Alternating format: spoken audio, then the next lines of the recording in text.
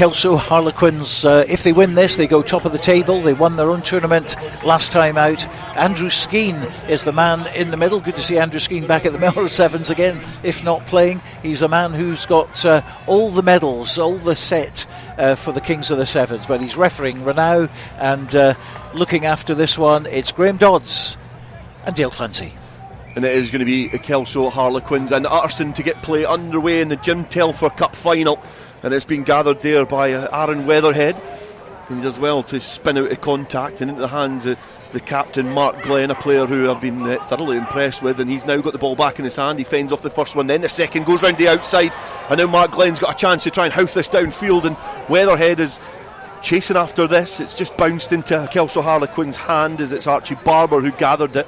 He's got Coulter for support outside, but the ball kicked forward is just ricocheted, and a scrappy start to this final, but you would expect nothing less as both teams are probably nervy and a bit tetchy in terms of what they're going to do, scared to make any mistake. But it now comes over to this far side, and Sam Wood is just in the shadows of the famous Greenyards stand, offload into the hands of Harris Ross. He got the opening score in the win against Melrose in the semi-final. Jed doing well to clear out at the ruck, but it's come back to KELSO yet again. Coulter holding his width. The ball is eventually distributed to him. He bounces back in field as the supporting player runs the loop, but not able to gather the ball as Utterson just bounces it off the ground, and it then goes underneath his spell. Now back to the hands of Harris Ross. He puts on some pace, then the physicality comes in, but Matthew Domingo does well just to stand up his opposite number. Sam Wood now going back in field. KELSO very patient with the ball in hand, Utterson being one of them. The ball out the back there is just run aground, and it's now been hacked down by Jed Thistle. An opportunity there to try and break free, but KELSO showing patience. Showing patience, yeah, but you'd probably say from the first sort of 30-40 seconds that the defences have been on top, pretty organised defences. As both teams are defending with a flat line of 7, which obviously that's been under coaching manual, but it's one that I don't like. I like to have that sweeper in behind, but so hopefully the KELSO and Jed players pick up on that. They look at these little dinks over the corner, and the 2 bits of joy we've nearly had have actually been from kicks. It's a line out there, and it's went to the hands of Jed Thistle. They've got now man on man, and they'll just get the ball into some space, and it's a knock on there with the try line begging, and it's just been fumbled. It was a bullet of a pass there from Archie Barber. Sorry, it wasn't Archie Barcher, it was Matthew Palmer, and he tried to throw an absolute rocket of a pass, and it's just not being gathered correctly, and eventually it does end up being a knock on, and Matthew Beaton was the player who's knocked the ball on. You just wonder, Dale, in finals like that, these big moments, there's always big moments in these matches, and you've got to take them when they come. When these opportunities like that come along, you've got to take them. KELSO hack downfield. It's now on the halfway line, and Beaton, who was guilty of the earlier faux pas, does well to gather that. Now Bruce Weatherhead, he finds his teammate in Palmer. Palmer's got Domingo's got the other Weatherhead now, and it's Aaron. He palms back in field. He gives the ball to his brother Bruce, who gets it back. It's almost back garden stuff from the two brothers. Now Mark Glenn linking up. He's been tapped round the ankles and fumbles towards the ground, and KELSO Harlequins do well to isolate the Jed Thistle captain and win the penalty just inside the Jed Thistle half, but they pass it back towards the halfway line. Now a little loop around as KELSO Harlequins are looking for some options, but it's a great hit there. Bruce Weatherhead, who's shot out of nowhere and just managed to dislodge the ball from William Tweedy. Now Domingo finds Aaron Weatherhead. He sizes up his options and gives the ball back to his brother Bruce, and the overlap was there, and now the option is there as well because Xander McTaggart has got some space, but Bruce Weatherhead tries to gather the ball and just palms it forward into the clutches of a KELSO Harlequins player. Now the ball is spilled across the 22, a little cute interchange on the cusp of their own 22. They've now ate up the ground in towards the 10-metre line. And pops off the ground, but Andrew Skeen just explaining that there was no release of the ball, and it's going to be a penalty to Jed Thistle. Domingo finds Weatherhead. Weatherhead has found a little gap and just puts the one-handed offload, something we've seen quite a lot so far this afternoon. But now Bruce Weatherhead, he's got some space, goes back in field, lofts the ball over to his brother Aaron Weatherhead, but it's a forward pass.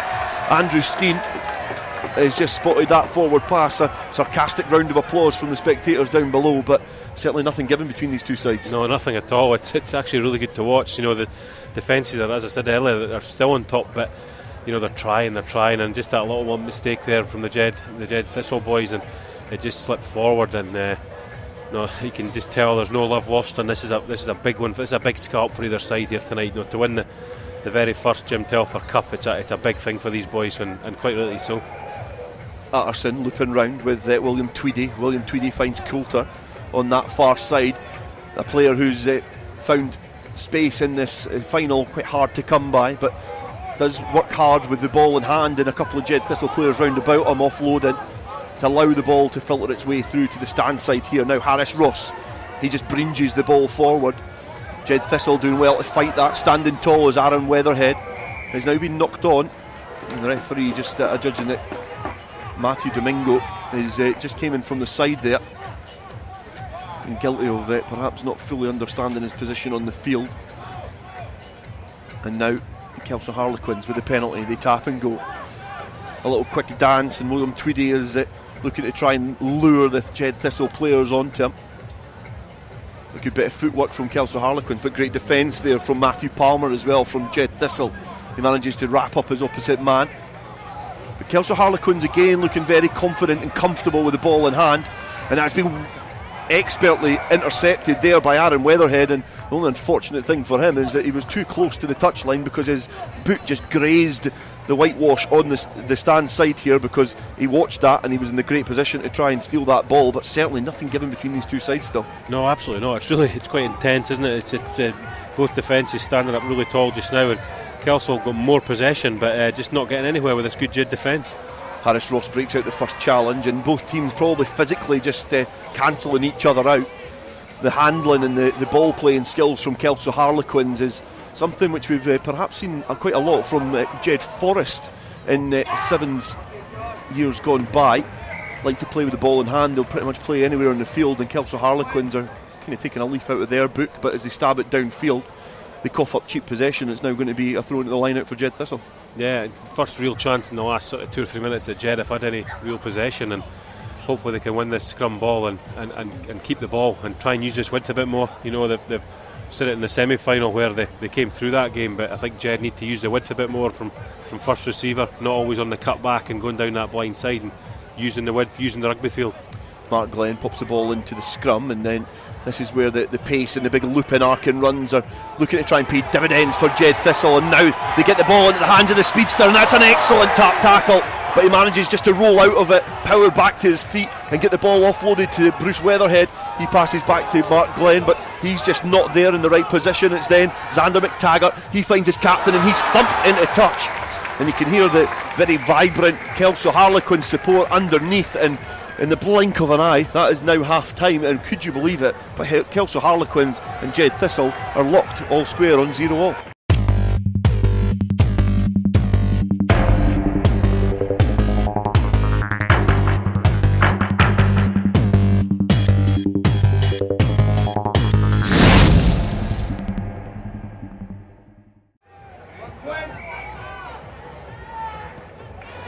He certainly knows his sevens with this time with Scotland Sevens as well, and obviously on the Kings of the Sevens circuit, so certainly these young players have got somewhat of a role model officiating this game. But from the restart, it's just dribbled off the field of play, and Jed Thistle throw into the line out, and it's probably from here, it was as squint as you like from the captain Mark Glenn, but it's been allowed to play.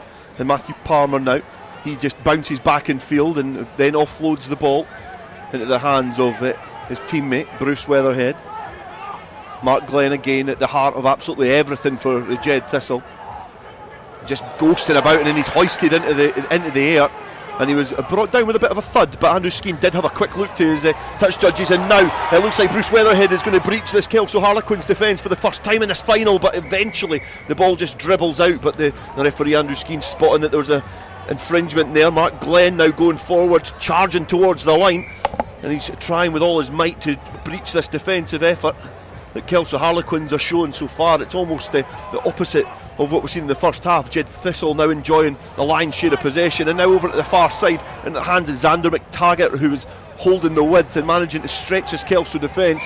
Kelso Quins managing to jackal that and get over that. Andrew Skeen quickly noticing that ball was held in, and Kelso Harlequins now are going to have to try and attack from deep. Penalty taken, getting through the hands now, spread the field, now managing to just find the gap here in the space out wide. He tried to put that on the toe, but Mark Glenn is now there. He's got some space in front of him, and he's got a lot of teammates there in support, but he's ghosting through. He offloads to his teammate there, Matthew Beaton, and he is going to sail through the defensive line and get the first try in this final.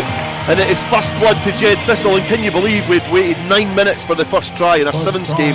But it has been some game, but it is a try for Jed Thistle. Matthew Beaton. No, that all came from that slightly miscued kick there from the Kelso winger, and great defence from Jed. Got that half tackle in, forced a bad kick, and then the captain picked up and almost did the rest himself and offloaded to Beaton, and he's a strong runner, and he shrugged off the Kelso defender. Unfortunately for Jed, they've missed the kick at goal, so it's 5-0 instead of 7. You'd have put your money on your house on one of Robin Purdy's mortgages on that, but he's unfortunately missed it, so it's only 5-0 to Jed, but there's only 5 minutes to go, so it's ascendancy for Jed. Yeah, 5-0, and Jed Thistle looking for a little bit of retribution after being beaten in the Kelso Quins final only last weekend. And it's a great restart there, and the quality of these restarts is something else as well. But Aaron Weatherhead looking to try and make amends for his misconversion, gives it into the hands of Palmer. Palmer now onto the try scorer, Beaton, and he's certainly trying to beat a few of the opposition players up, and does well to fight and get the ball back. It's now gathered by Bruce Weatherhead to his brother Aaron. Now Mark Glenn, and he goes one way then the other. Great balance in his running, and great offload out the tackle from Aaron Weatherhead as well. And now a miss out there to Beaton, but it's drifted forward. Andrew Skeen just not happy with the angle of that pass, and Aaron Weatherhead as well just having a little remonstration with some of his teammates, maybe not happy with their positioning there. But Jed Thistle certainly in the second half look a little bit more intent in attacking. Yeah, definitely, they've come out the blocks certainly a lot quicker than the Kelso lads in the second half, and I think they were probably, Weatherhead was probably thinking, you're probably too flat, get a bit deeper, give me a chance to find that pass, because they do look very flat and attack the Jed attack, and get that little bit of depth, make sure you can run out the ball, and make sure you keep these passes going backwards. Kelso Harlequins now trying to play rugby just inside their own 5 metre line, break free, just still inside their 22, but it's a huge hit there. And again, it was Mark Glenn, I believe, who was in the thick of the action yet again. And it's now going to be a turnover ball, but the penalty is going to go the way of Kelso Harlequins for holding on the deck. So it's a let off there for Jed Thistle, but some big hits coming in for these from these players now. There's Xander McTaggart in there as well. Kelso from the penalty kick downfield. I don't think they're going to find touch, but they're going to find the playmaker Mark Glenn, a little hop, step and a jump, and then puts the afterburners on and then straight forward. But he perhaps was thinking a little bit more about the physicality of that play as opposed to trying to protect that ball. A little word as he retreats, but certainly that's an unforced error because he's been pretty much unblemished so far, but he's just a little faux pas there. Yeah, absolutely, he was looking for the contact there. I think more than what's more effective in a sevens tie is getting the ball into space and keeping out of contact, and especially when you look at the success Beaton's had, let's get the ball in a bit more, let's get the ball to the width. Kelso Harlequins now trying to take the ball flat to the line, but Matthew Palmer again defensively, his effort's been pretty strong so far in this game. Does come to Mackenzie Shaw, and now offloaded back in field, and it's an initial palm off there, and it's a good play there from Fraser Murray, but eventually brought to ground, and again the bodies bundle in to try and stop Mackenzie Shaw, cantering forward for Kelso Harlequins. You think a try here and a converted try could be all that's needed to win it. A minute and a half left in this final for the first ever Jim Telfer Cup. Kelso Harlequins are going to have to try and keep the ball in hand. Coulter, he finds a teammate here, and it looks like it's going to be Archie Barber to scald in towards the Jed Thistle half, in towards the sticks, and is he going to stretch in? And he gets the ball down, and it's a great attacking effort from Kelso Harlequins, just being able to stretch the play. Great sleight of running as well, and it's a very important position to get that kick from, and this missed conversion attempt might come back to bite Jed Thistle. Yeah, and that's just what I said when Jed scored. You know, you've got to make sure you get your 7 points when you've got the chance, and 5's always great, but 7's so much better, especially in such a tight game like this when it's 0-0 for the first 9 minutes of the final. And you know, it's Kelso go here now, and he gets his, so it's 7-5, and that's the only difference there. It was again another excellent kick from the fly half, who's calmly getting back towards the halfway line to get play underway, and we've got about 20 seconds left according to my watch, and there has been a change then again for Jed Thistle. Edewonye comes on for Jed Thistle again, and from the kick-off the ball has been coughed up by Kelso Harlequins. And do we have time left to get this set piece underway? Andrew Skeen, just a quick little look at his baby G watch, but does say that there is going to be a scrum down, so Jed Thistle will get the put into the scrum here, and they're going to have to attack from deep to go to win this final at the death. Yeah, if I was Angus Utterson there, I'd have kicked it right deep into the corner. You knew there was less than a minute to go. Jed or make Jed score from 95 yards out. You know, don't try and win the ball back, but they've got away with it and they've won the scrum, so they've still got possession. Yeah, pressure came on from the scrum there, and it's been a physical effort from Kelso Harlequins, and now they're just sizing this up, looking to kick this into the marquee on the banking side, and Kelso Harlequins go back-to-back in Sevens tournaments on the back of winning their own one last weekend. They then are victorious here and win the first ever Jim Telfer Cup in what has been a great final. It has not been a high scoring final, but I'll tell you what, we witnessed some high scoring games in the early stages of this day, you know, with the likes of Tynedale and Edinburgh Uni and Durham Uni putting on some big scores, and they probably weren't the most entertaining ties, but a 7-5 win against Jed Thistle could perhaps be one of the pick of the bunches of the games. No, superb. The two really good sides going at it, and that's what we like to see. And you know, defence was excellent. I can't think of a missed tackle in that game, and you know, that's credit to both sets of players, and you know, they just really wanted it, and you know, it's just I think it's just excellent for Borders rugby. You know, 7-5, but it was a very exciting game to watch. Yeah, I've had conversations in this gantry this afternoon about how we need to harness this in the Borders, and I cannot agree more. It's been an excellent afternoon and early evening's entertainment in terms of rugby.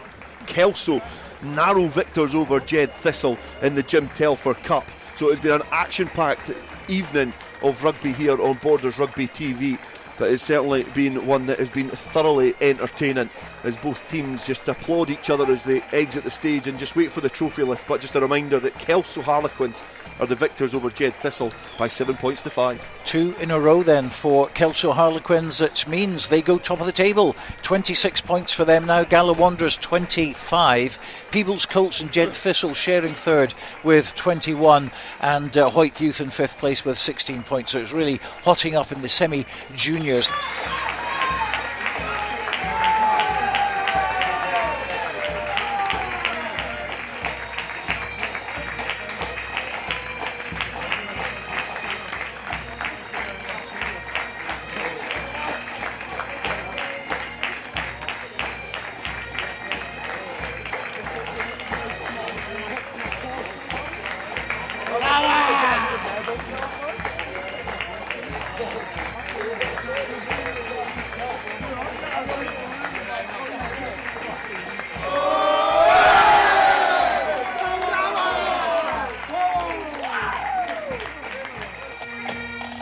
Yeah, it's amazing. Boys played great throughout the whole tournament. Just proved we stuck into the right end there, got the win. It's a good game though, well played by Jed. It certainly was, but you were losing with just over a minute to go. Yeah, it just shows the depth we've got in the squad, bringing boys on, make a difference, get us over the line in the end. It's great. You never gave up, did you? No, pure passion. How much does this mean to you and to the lads? Well, I think this is the first time Quins have ever won this, so that means a lot. We won last week, so that's 2 in a row now. So it sets us up well for the rest of the Sevens. Hopefully we can go well, win some more. What about being here at the Greenyards and playing in front of this amazing crowd? Yeah, it's a special place. Well, It's big on the sevens. The crowd's great. It helped us a lot. It's a special place to play at. Well done to you. Let's see the trophy again. It is the first time that trophy has been presented, and you are the first team captain to lift it. Yeah, great feeling. Just so proud of everyone. Great to do it. Well done, William. Well done to the lads as well. Party well tonight, but no drink, remember. No, I'll keep it easy. William Tweedy, the skipper of the Kelso Harlequins.